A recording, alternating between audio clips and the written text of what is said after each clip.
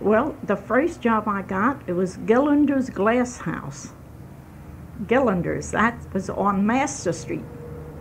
Master between Frankfurt Avenue and Front Street. It was a big place, and I don't know how they did it those years, but not that I needed to. My father, never asked me to go. My goodness, but I like to work. What was your job there? I was putting decals around the lamps. They had those days they didn't have electric. They had the gas. So I was putting the decals around. I was dipping it in acetone and putting them around there.